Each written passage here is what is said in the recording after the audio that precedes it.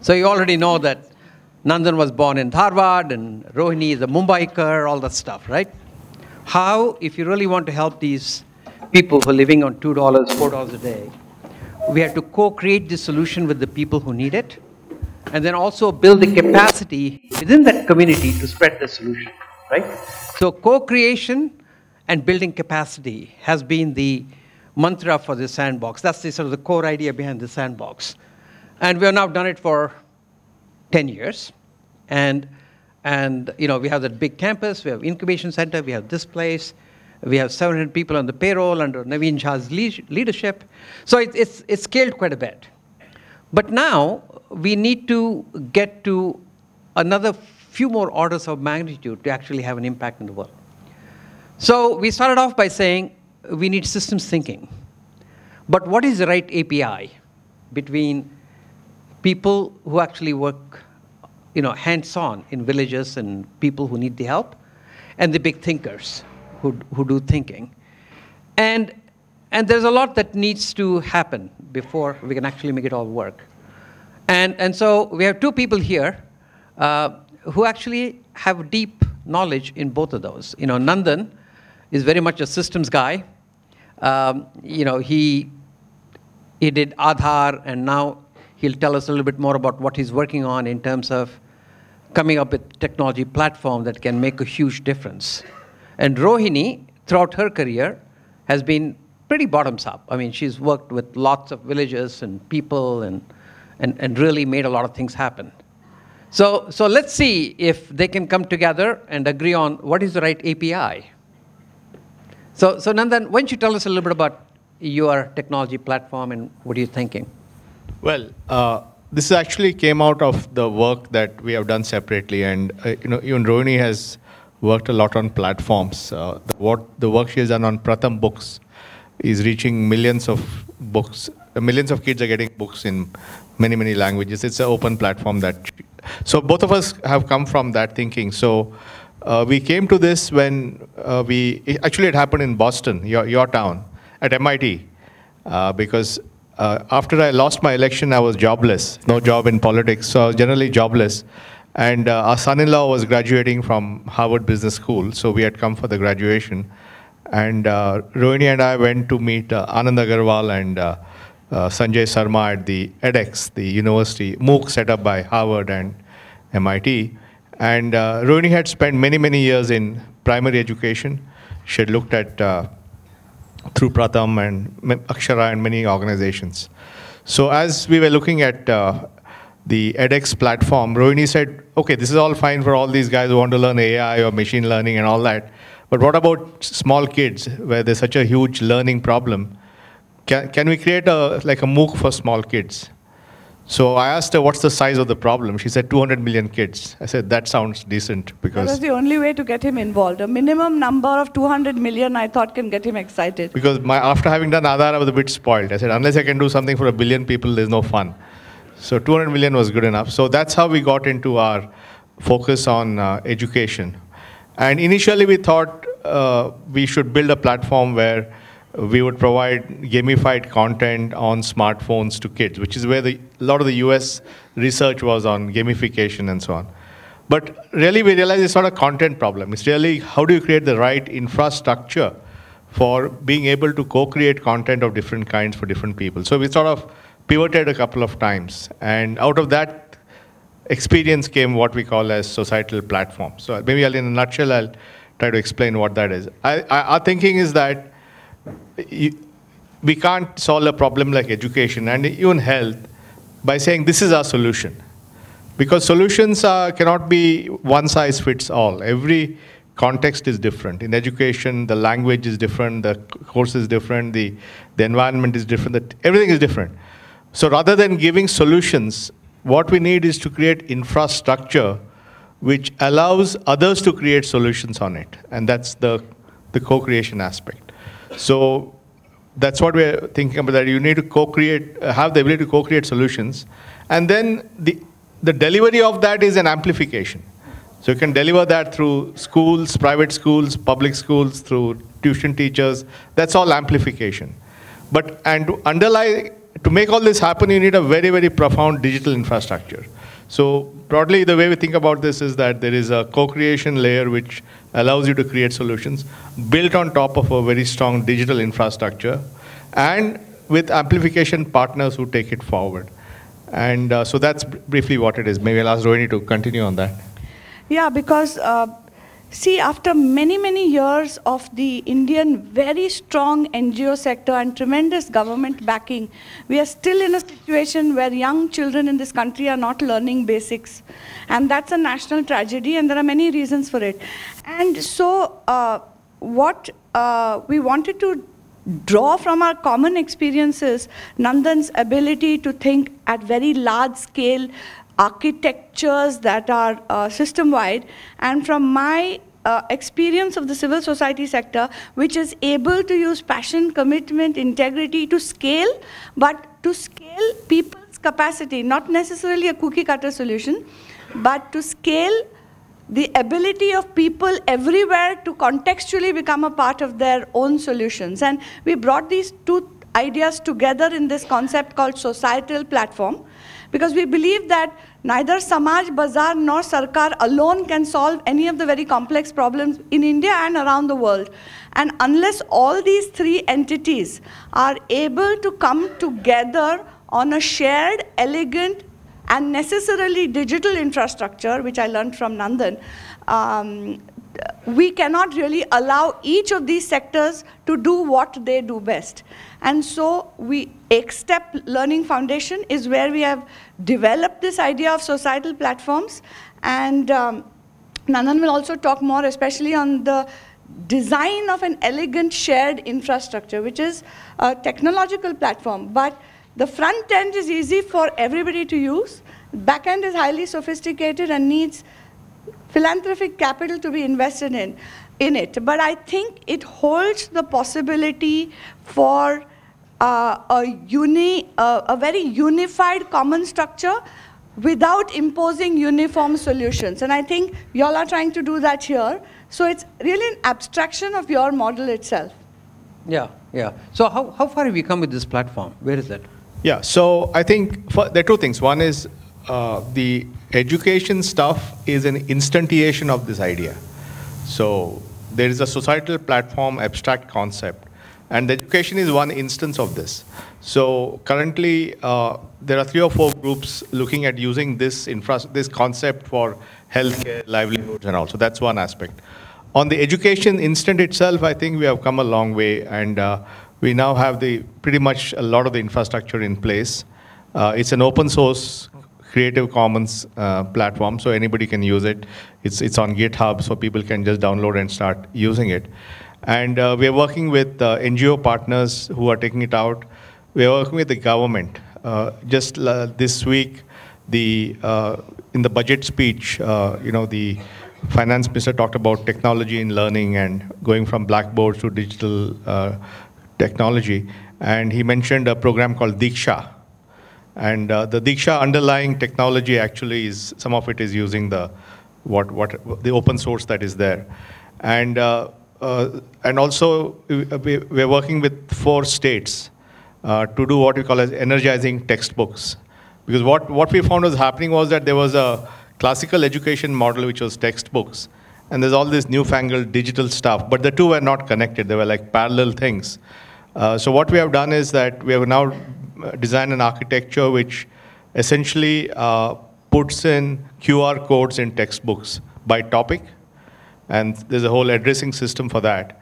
So then anybody with a smartphone can just point to the QR code on, say, solar system, and the digital content on solar system will come up. And that could be regular content, it could be a test, it could be augmented reality, it doesn't matter.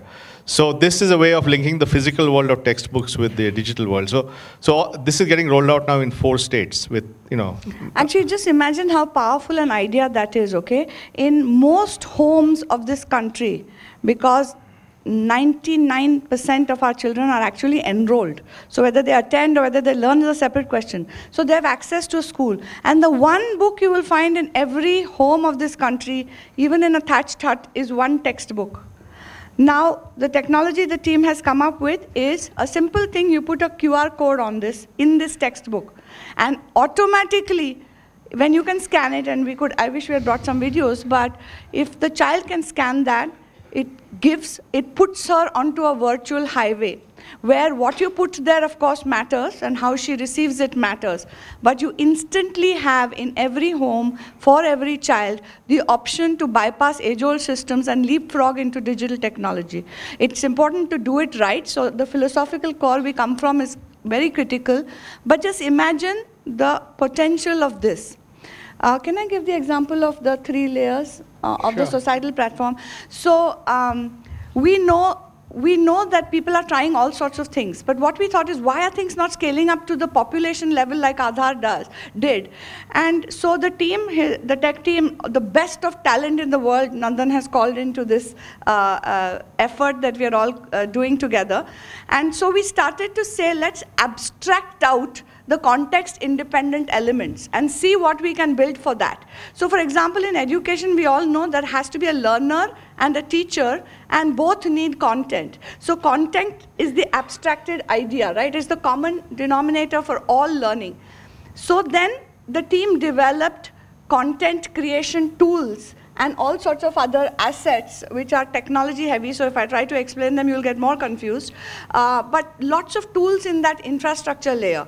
In the second layer, people were able to be more context aware and use these context independent tools, for example, to build math content like math worksheets or math problems or math assessment in that second layer. And then in the third layer, where you're actually deploying, where you want the amplification to happen, that's when real context specificity comes in. And to be able to address the vast diversity of India, in the third layer, somebody can pick up those math worksheets and make them even more specific to content. It could be in Tamil, it could be for 3rd grade math, it could be for 10th grade math. So you see what I'm saying? There's a common shared infrastructure of how a content creation tool, on top of it a math content creation tool is created, on top of it a Tamil 3rd grade math content tool is created for using and deployed through various partners who are seamlessly able to come on the platform. Well, when is the first time that you'll actually have something that you can show people? Well, I think if well, we can show it now, but we didn't bring anything to show. No, I mean, actually having used it and showing the impact. No, an example of that will be, I think, by the academic year starting this year. In 4 states, you will have millions of textbooks which are QR coded, and there'll be digital content accessible on that. The initial digital content will be the minimum viable product kind of stuff. But the important thing is the architecture has unbundled the digital content from the physical. So over time, people will build better and better digital content, and they'll just connect using the same addressing technology.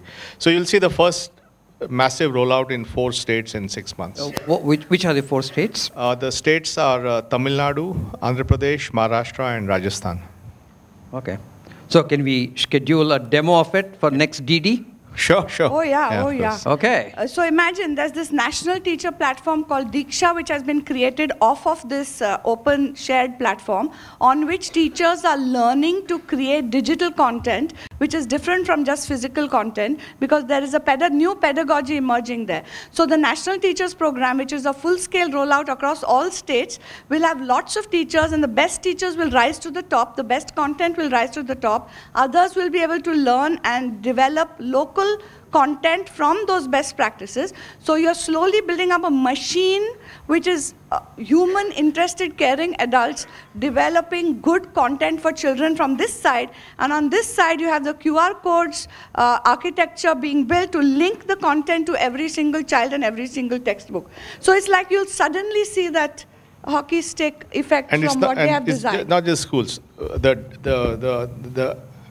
The application is side-loadable. So what can happen is that a teacher can start using it in a school, and then the teacher can get the parents to side-load it from their smartphone to the parent's smartphone. So the parent can then, at home, use the same content for test, for example, for homework or for practice and so on. So there are a lot of other adjacencies that are there. And the whole open source infrastructure is designed, for example, it can be used for skills tomorrow or for higher ed tomorrow. So it's really a set of reusable objects. So in terms of, within the audience here, we have some very techies, some people who are technical but also understand the actual process of teaching and everything else. And then we have some people who just are into teaching. What's your guess on the maturity of this platform as to when they should start getting involved with this platform? Well, I think obviously if it's for people who are at the cutting edge of delivering teaching and amplification, they'll need ready-made stuff to use. So that depends on that. But certainly for the middle layer, people who want to co-create, they can start using it now. We have, for example, today we have a partnership with Shubhalal's foundation, and he's using this to create school leadership platform, but underlying is the same content. We're working with a group in New Mexico, which is looking at telementoring on healthcare. So they're going to build on that. So there are lots of people now looking at taking this, and so that part is doable. And the tech, of course, they can contribute. It's an open source project, and anybody can contribute. Yeah, in fact, we hope they will contribute to the platform to make it richer. Desh, I hope you're going to have some interactivity instead of just listening to maybe an overdose of Nilekani's otherwise. Yeah. So, why don't we open up the floor so that we can take questions, and it doesn't have to be just on the technology platform. It can be a discussion on anything in terms of how do we bring systems thinking to this bottom-up approach of building capability within the field and creating the right solutions. So yeah. Yeah. Hi, Nandan. This is Veer Narayan Kulkarni here. Nandan, I've been very inquisitive of when you started Aadhaar in 2009, and it's been almost 9 years. The scale to which it has reached is tremendous, unseen in India till now. There have been some challenges that you have gone through. I have read it, but then I want to know what has made you to persevere through this journey. As an entrepreneur, I would like to listen it from you firsthand. Well, I think, first of all, when we started it, the intent was to reach everyone. So we had to reach 1.3 billion people. So that was the goal. And also, it had to be something that scaled up very quickly, because unless you can scale it up, then you don't have momentum. Momentum only comes from rapid scaling, or other way around. Scaling comes from rapid momentum. So you need to get momentum, which meant you have to be simple in design. So, I mean, obviously in the journey we had many twists and turns, and it had to go through different filters of opposition. So I think, yes, we had to navigate that. Of course, I'm no longer involved with it, at least in the sense I resigned from the government in March 2014, and since then there's been a new government which has taken it forward. So, but I think the fundamental value keeps it going. I mean, from the government perspective, one, it helps in reducing fraud and wastage in government programs, and that itself is a justification for the government, because they save thousands of crores, billions of dollars. And second, it solves an inclusion issue. People who didn't have an ID now have a nationally portable ID. They can use that to get a bank account or to get a mobile connection. So there's enough value for the government, there's enough value for people. So there's enough sort of value in it for it to, I think, survive any change in a political scenario or so on. So the fact that it survived the change in government shows the strength of the core idea. So Nandan, what's the relative size of effort for Aadhaar versus the societal platform? Well, Aadhaar was a government project. So yeah, I when I did the project, I was an employee of the government, and therefore we had the government resources behind it. And we had great talent, both from within the government as well as people from the tech world who made a role. And the total spending on Aadhaar was about 9,000 crores, about $1.5 billion US to come to where it is. So when you have the government, obviously you have the government's strength to get things done. When you're creating a societal platform, you're doing it as a philanthropy, NGO kind of thing. So you have to entirely work on on the strength of your ideas to convince whether it's governments or private or NGOs to become partners. So do you see this societal platform becoming a government platform? Well, I mean, the government is obviously a huge player. But the way we think about societal platforms is that it's about bringing together, as Rohini said, bringing together the Samaj, which is society, Sarkar, which is government, and markets all together. And therefore, one of the things that at least I've learned is that government is a great amplifier. And if you can contribute to the design architecture of the solution early in its life cycle, then the amplification is very powerful. So design thinking and design architecture at the inception is very important. So a lot of the effort that I do with government is about contributing to the design architecture and so on, so that once the amplification starts, then nothing just happens. If the design is not thought through, then amplification fails. So I think having a seat at the table at the point of design is very important. Yeah. Hi, I'm Abhinav. I came 5 years ago to a development dialogue and got so inclined towards the social sector. I worked with Naveen to actually set up the Varanasi sandbox. I helped there. And then subsequently, I quit my corporate career of 24 years and set up Million Sparks Foundation. The question is, I'll come to the question, but what we do is we have set up Million Sparks Foundation, which has created a mobile platform called Chocolate, which, very similar to you, is a teacher capacity building platform. And we work with the states of Delhi, Goa, Haryana, and Uttar Pradesh, impacting close to 1 million teachers now, where we basically help them train themselves. So the thing is that the ambition, of course, is to touch 15 million teachers. Now, the kind of resources that are required, and I'm sure that there will be a commonality, and we'll use your platform. That kind of resources, how does one get to those kind of resources, and how does one partner with philanthropic organizations like yourself to collaborate and to create resources for making that audacious kind of a goal met? Well, frankly, I don't think it's a resource issue in the sense, in the last 18 years since the Sarva Shiksha Abhiyan was launched, government public spending on education has just grown. I mean, the central government budget for education is 80,000 crores. That's about 13 to 14 billion US dollars. So it's a lot of money is being spent. And today, when you look at major philanthropists, all major philanthropists have education as a big vertical where they invest money. So private philanthropic capital is there, government capital is there. It's just a question of aligning everything so that people put money behind the same set of initiatives. So I have capital from Google, I have capital from Central Square Foundation, and I have capital from Paytm. But that is still very, very minuscule in comparison to what is required. And the second thing is that the government capital, the moment you go to the government and ask for money, they get into this tendering process, and I don't think it's about selling it to government or asking government to give money. It's about making it part of government's program to reach them. If the government is going to reach to 1 million teachers, and if they believe that your platform is the way to reach 1 million, then they'll just take it. So it's not about selling it to them, it's about making them adopt your approach.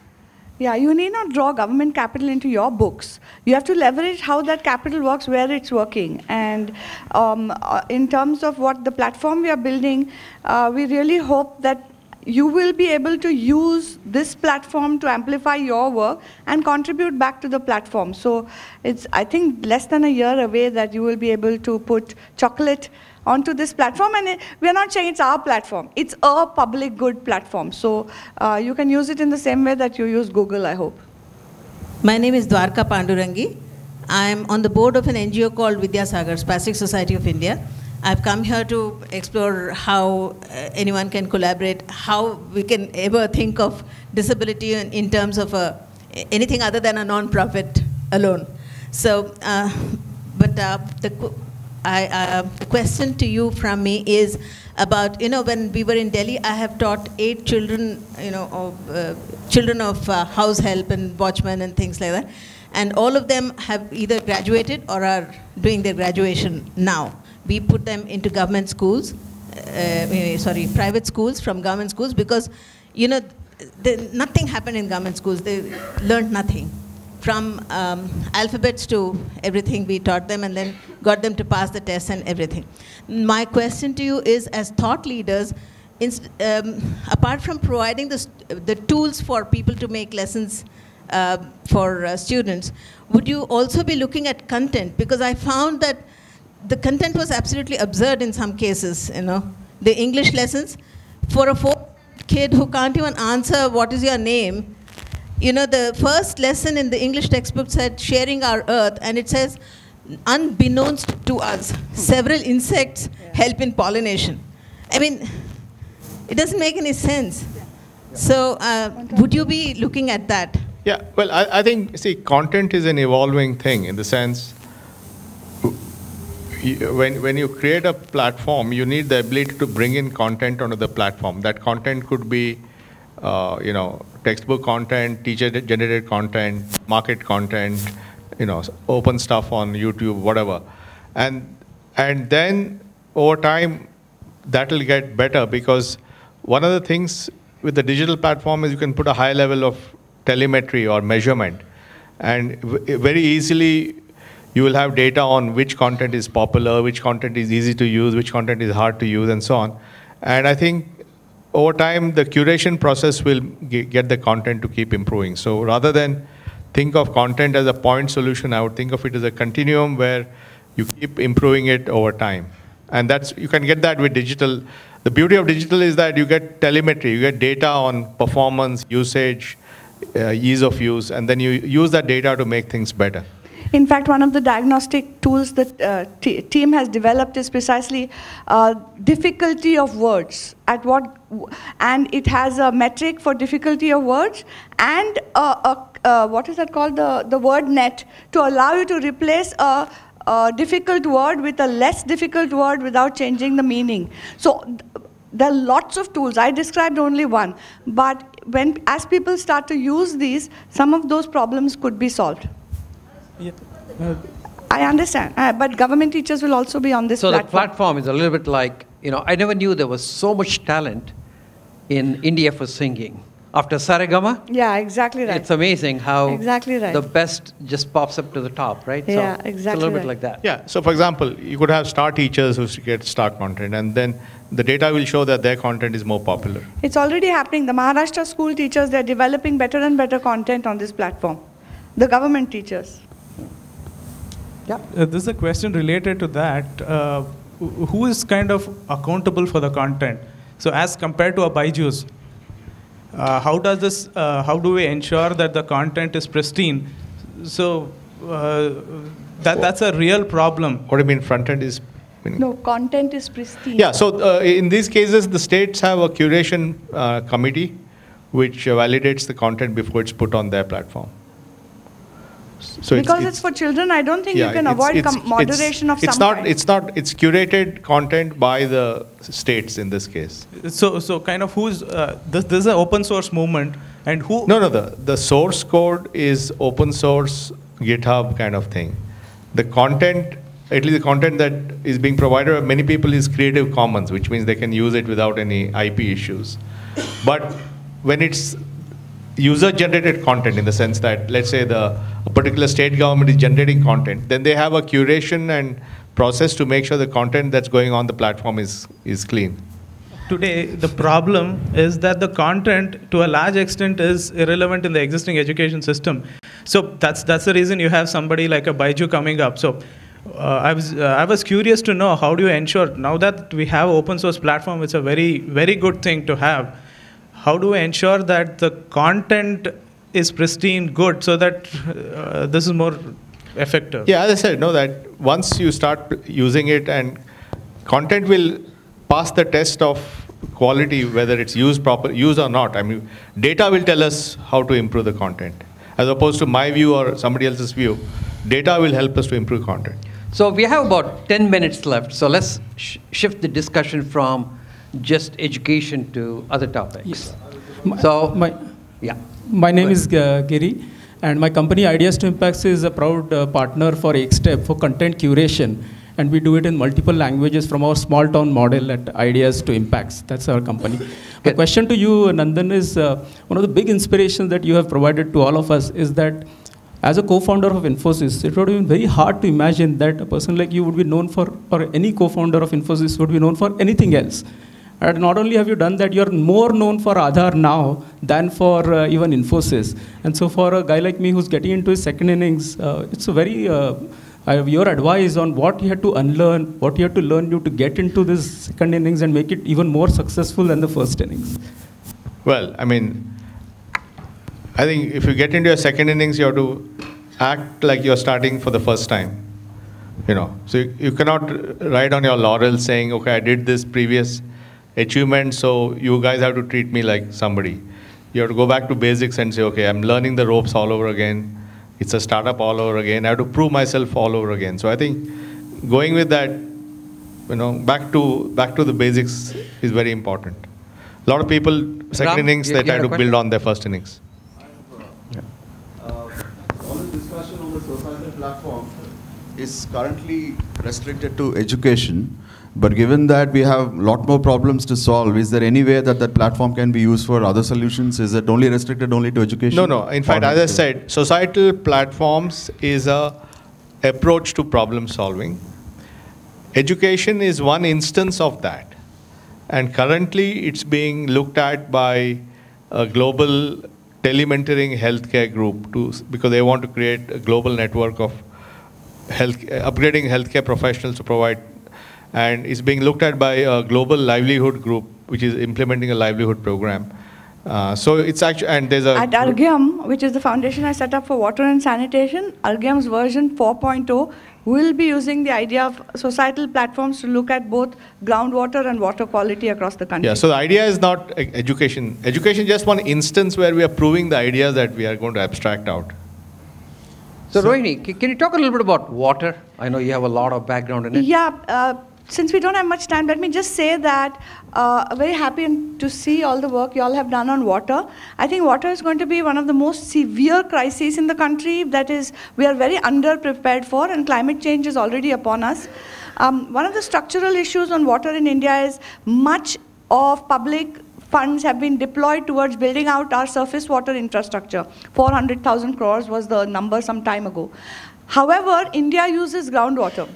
While the surface water structures are in place, 80% of drinking water in this country comes from the ground. 60 to 70% of irrigation water comes from the ground, despite the massive irrigation infrastructure. And India has the most unregulated groundwater economy in the world and the highest extraction of groundwater in the world. So this is going to create problems. You are actually seeing surface water, groundwater is connected, and we are actually seeing impact on rivers from the pulling out of groundwater in an absolutely unsustainable way. So the real big challenge for all of us is to look at sustainable use of groundwater and a change in policy to regulate it much better. But we have 30 million mostly private groundwater extracting wells. And how to do that is one of the most tricky policy and behavior issues in the world. Arghyam is trying to work on that now through a societal platform lens so that all three entities, Samaj Bazar Sarkar, can come onto it. But that's just one of the things that bothers us and we are working on, along with truly frightening emerging issues of water quality all over the country. And the sanitation, building only toilets is adding to this because the groundwater is getting impacted from the rapid building of just toilets. So waste stream management is again going to become the biggest thing. Any solutions in your sandbox that are looking not just at providing the water, but at managing the waste streams is going to make the difference. So which country does it best? You know, every country is facing new problems. You know what's happening in Cape Town? They're calling it day zero, and on April 22nd, they're going to officially say there's no more water left in Cape Town. They're going to have to call in the army, and this is just the beginning of what's going to happen. America used to manage it rather well, but then it's, you know what's happening in California, you know what's happening in other places. I think we need a rethink. We have to move to thinking about water like we had started to think recently about energy, decentralized, small, flexible, resilient, but with a big data and systems back end. We have to rethink water globally. Do we have a good map of where the water is in India? So that's one of the things we're going to do on groundwater. The government is trying to make a national aquifer map from top down. Some of us are working from below so that there is granular information on groundwater. Water is a state subject. States don't want to share data on water, and that's become a huge problem. Right. Hello, Yeah. I have a question. I'm Saumya from the Takshashila Institution. More so in terms of the societal platform, while a lot of digitization is happening, how intuitive or user-friendly the feedback loop for the entire system is getting built on, and does it also enable customization and simplifying of things rather than make it more complex? So if you can give me some insights on that. Yeah, I think our effort is to make sure that where these platforms touch users, that interface is as simple, as intuitive as possible. And the complexity and sophistication is behind the I mean, it's like a Google search. All you get is a Google box and you enter the thing. You don't know what's happening behind some complex page rank algorithm and all that happening. So I think that's how we think about it. Make it simple to the user, but sort of put the complexity and sophistication below the hood. And we're also building open data tools on top of this. So data telemetry will be exposed, available for researchers, and making it an open data platform. And of course, for the purposes for the learning thing, we're also looking at how the data can be used to personalize the learning and allow machine learning and all to really give targeted inputs to each person using the platform. But it's an important question, and I've seen how much time the team puts into this. Because at the end of it, who's going to use it? Ordinary people like me who don't understand technology. And they spend a lot of time on the front-facing design. Groundwater, you already hinted it. We need a groundwater mapping by natural isotope technique. Groundwater streams are in tens and thousands of numbers than surface water. You need a proper mapping of that.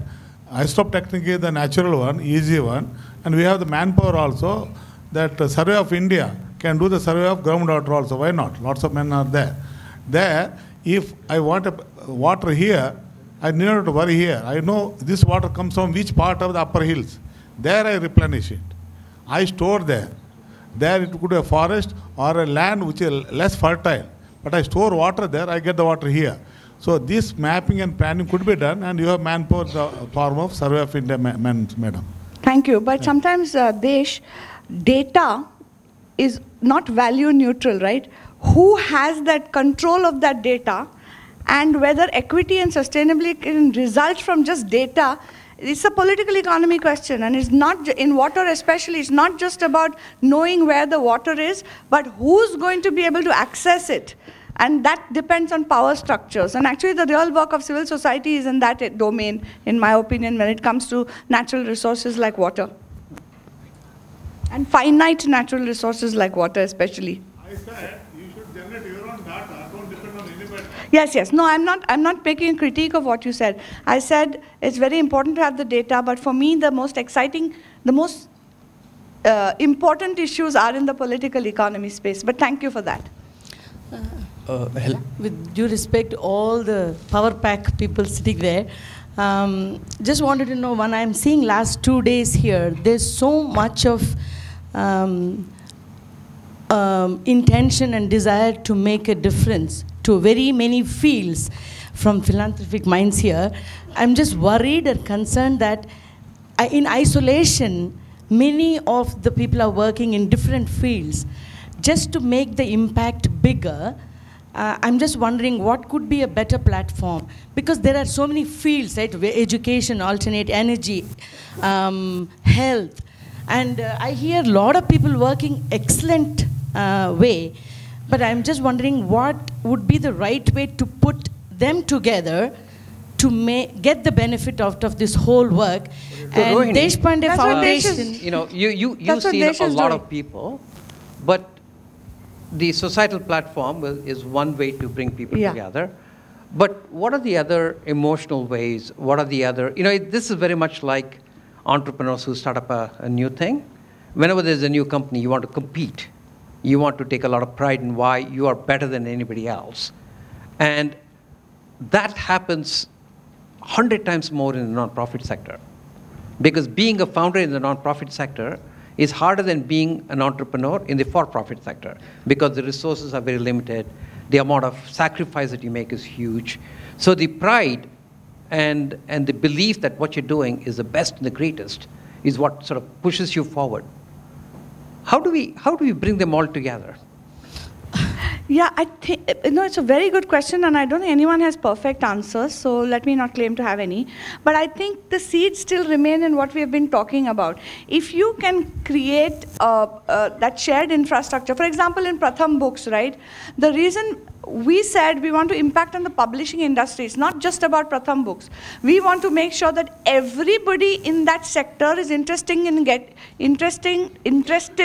in getting more books to more kids in more languages. So what we developed was a platform on which everybody could operate. So whether it's even Tulika Books, which is a for-profit entity that has to compete with Pratham Books, even they were able to discover more of the market because of what we did. And I think so if philanthropic capital is used to do this, because philanthropic capital is not competitive, hopefully, but it should allow competition to play on top of it. And that's how you can get more than the sum of the parts. My intention is not actually to hold you as responsible to answer this, but being thought leaders, you three and some people here, can think of, putting domain-specific philanthropic workshops together. For example, Deshpande Foundation, like a development dialogue for a particular region, because I'm assuming that there are a lot more people working on very many across the country. Which sector do you work in?